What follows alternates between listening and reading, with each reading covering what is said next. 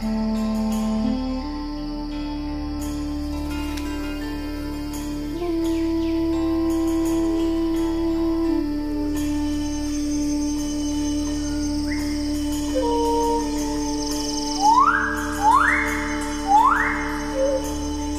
go from expected to extraordinary in the blink of an eye.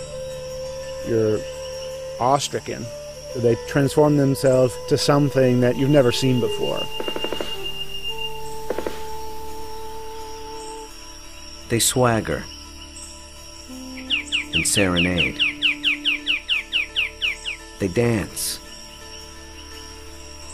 and display.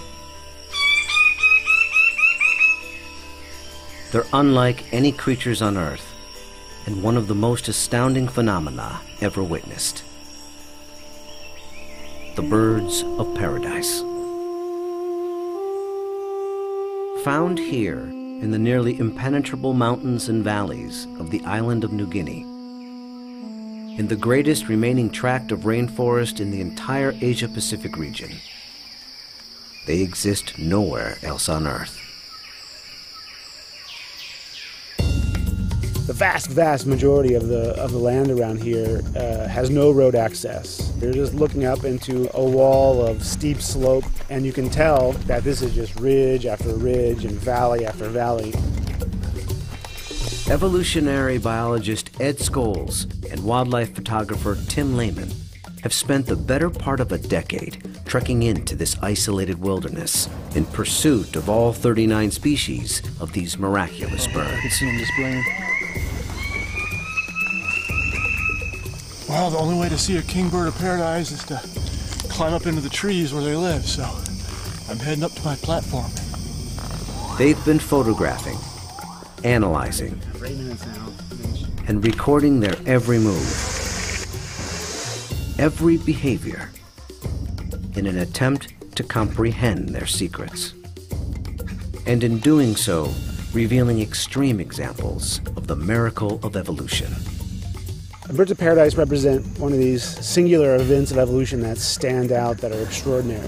They're something that's without precedent, something that evolved that's so unique and so exceptional that you're driven to say, you know, why? Or, you know, how did that happen? How did that come to be?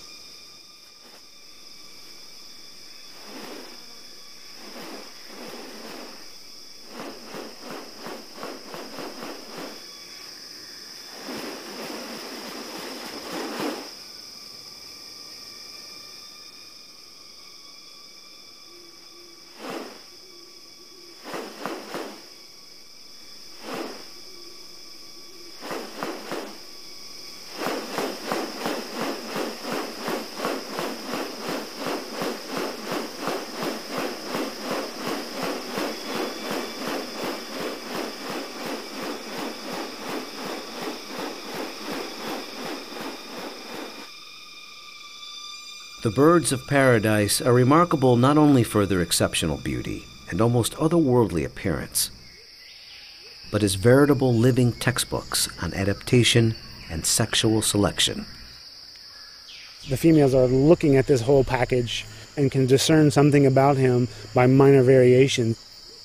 The more complex it is, the harder it is to make it look right. You know, if one little feature is out of whack, you're going to be able to tell.